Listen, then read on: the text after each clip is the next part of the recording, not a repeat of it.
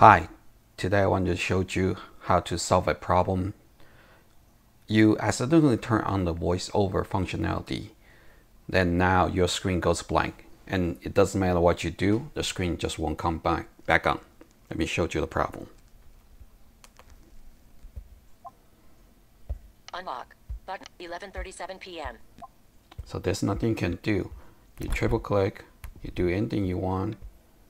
It just the screen is blank. Locked. So you can click on things, but you can't see anything.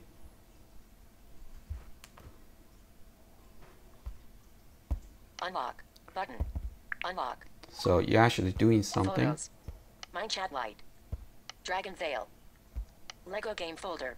2 apps. So, okay, Double it doesn't tap to matter what you open. do, it just can't turn on. So here's a trick. Use a three finger.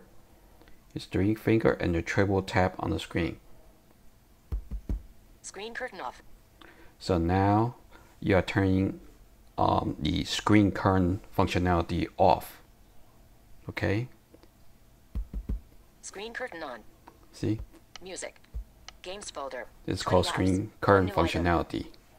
So Double tap to now, open. three fingers. Screen curtain off. Okay. So now you turn the screen curtain on and off. And if you want to turn off the voiceover, Settings. Double tap. go to this side, accessibility. Button. Okay. Settings. Heading. Voiceover. On. Settings. Voiceover. On. Voiceover off.